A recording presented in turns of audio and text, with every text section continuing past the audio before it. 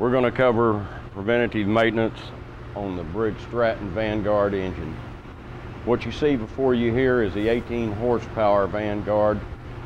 It'll be basically the same as the 16 horsepower. For our purposes, there will be no difference. Okay?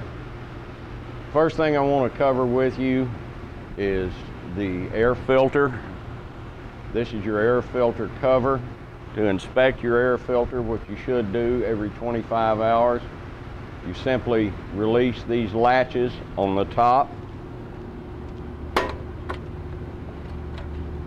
and lift it off.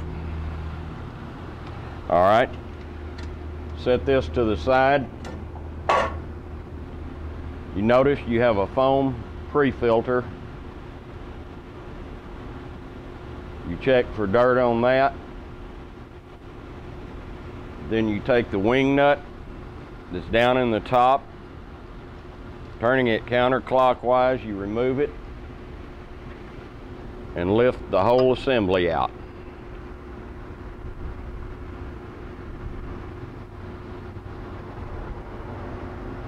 Removing the pre-filter, you inspect the filter for cleanliness.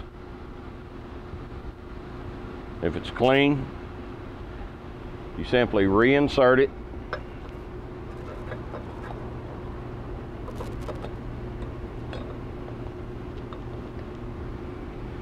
Replace the wing nut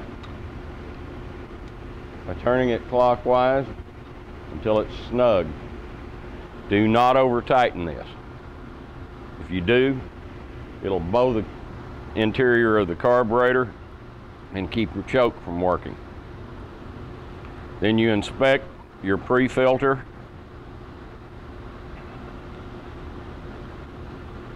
If it's clean, you simply replace it. If the pre-filter is dirty, you clean it or replace it. If you're going to clean it, you can't reuse it immediately, because the way you'll clean it is to use soap and water and then blow it out with air and wait until it dries. When you start to install your new pre-filter, you will simply spray it lightly with WD-40 and wring it out in a towel or paper towel. Put your breather cover back on, put your catches in place and snap them over. You now have a clean air filter to work with. The next item we want to cover is the oil.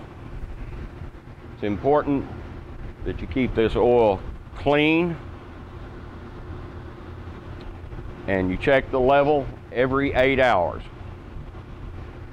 When you're starting off with a new engine, you should change your oil after 5 to 8 hours of operation.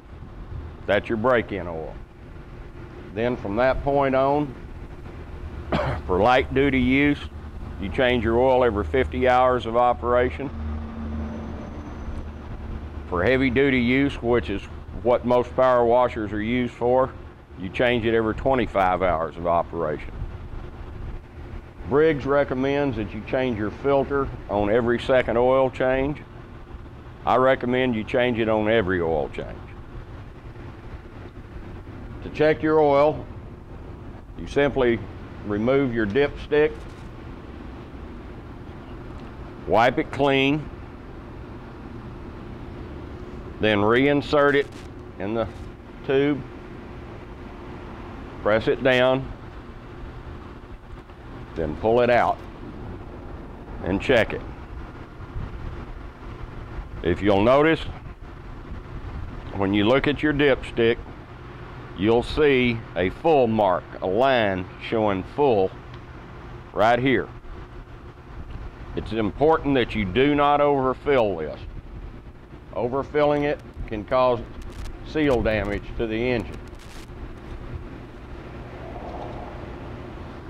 When it comes time to change your oil, it's quite simply done with the use of 2 wrenches.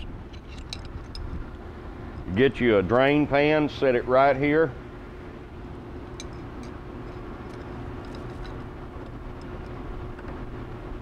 Take your 2 wrenches, grasping the hose barb with one and the cap with the other, and unscrew that cap. When you get the cap unscrewed, the oil will then drain. In doing this, if you will remove your oil filler cap, which is located on the valve cover,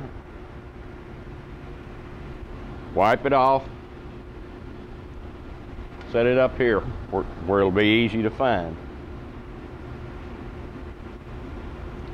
After draining your oil, then you refill at this point right here.